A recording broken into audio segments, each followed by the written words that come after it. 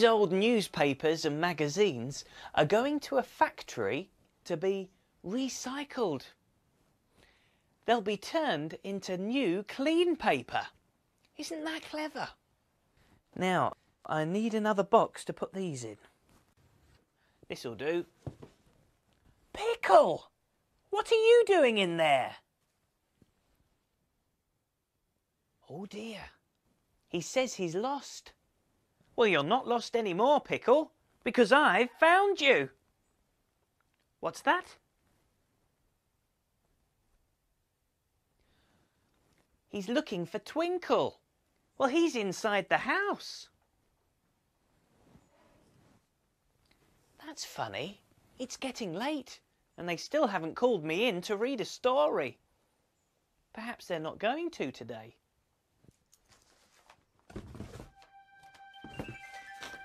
Oh, wait! Listen! That's the house. There must be a story to tell. Come on, Pickle.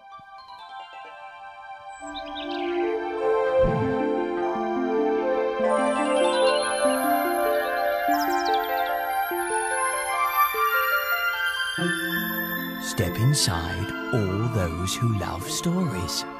Look and listen.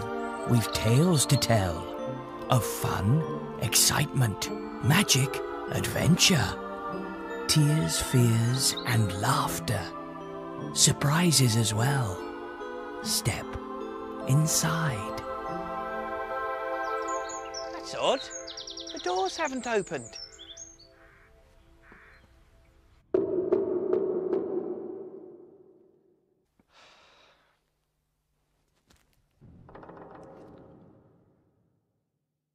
Boris! Chloe! Twinkle!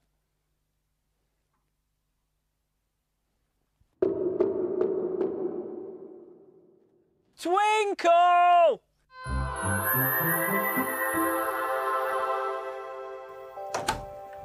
Hello? Hello, Mr. Mopper. Hello, Mr. Mopper. You were a long time. I've been knocking at the door for ages. Oh, dear. I'm afraid we didn't hear you, Mr. Mopper. It's those doors again, Chloe. They're not working properly. We'll have to get someone to fix them. Boris can fix them, dear. Don't worry. Oh, look who I found. Pickle! He's always wandering off and getting lost.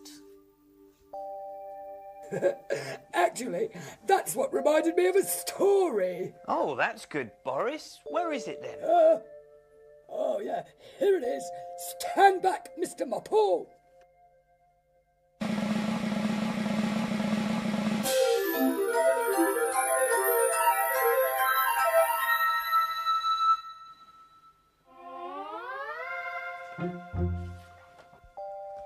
Thank you, Boris. We're going to have a story. It's called Home Before Dark. Teddy was sitting alone on the stairs. Lily and her mum were getting ready to go out. Wait, said Lily. we nearly forgot Teddy. Teddy likes going to the park. They stayed a long time in the park. They played on the swings and they fed the ducks. Ooh, it's getting late, said Mum, and I think it might rain. Come on, we must get home before dark. Lily was so tired she fell asleep. Oh no! Poor Teddy! Lily dropped him. And so Mum and Lily set off home without Teddy. Teddy was left all alone. Out on the pavement, he felt very small. He was very careful. He crossed at the crossing and remembered to look both ways. Oh dear! A big car splashed him all over. On the pavement, he was kicked and bashed and bumped by all the boots and shoes and bags and shopping. That's what could happen to you, Pickle, if you go wandering off on your own. Then it began to rain. Teddy had to shelter by a dustbin. Teddy thought that he would never see Lily again. I must get home before dark. That's when Lily needs me the most. So bravely he set off up the hill. It was a very, very, very steep hill.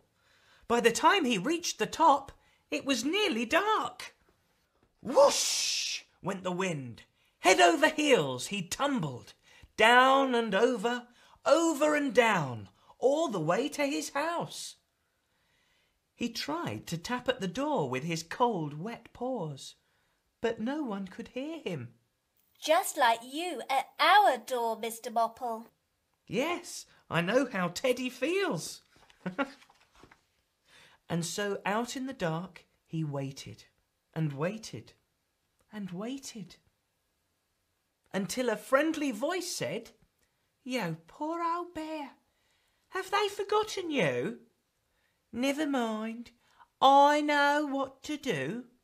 And so the paper boy delivered Teddy through the letterbox. At bedtime, Lily said, "Where's Teddy? I can't go to bed without him." "Ah, here he is. You have an easy life, don't you, Teddy?" Good night, Lily. Kiss, kiss. And good night, Teddy. Sleep tight. But we know what really happened, don't we? Yes, Lily didn't know she'd left Teddy in the park. And he found his way home all by himself. Clever Teddy. Thank you, Boris. Now I must find my way home before it gets dark. I'm sure you know your way home, Mr. Mopple. Yes, of course I do, Chloe. But don't you go wandering off again, Pickle. Thank you for bringing him back, Mr. Mopple. Goodbye, everyone. Goodbye, Mr. Mopple.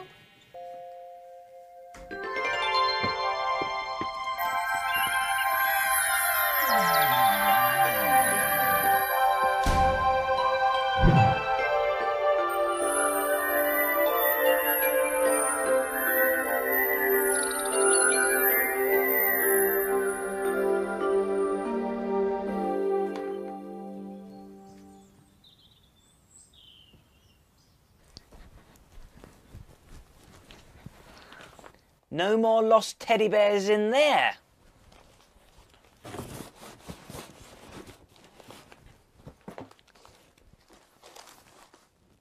I'll see you next time. Take care. Goodbye.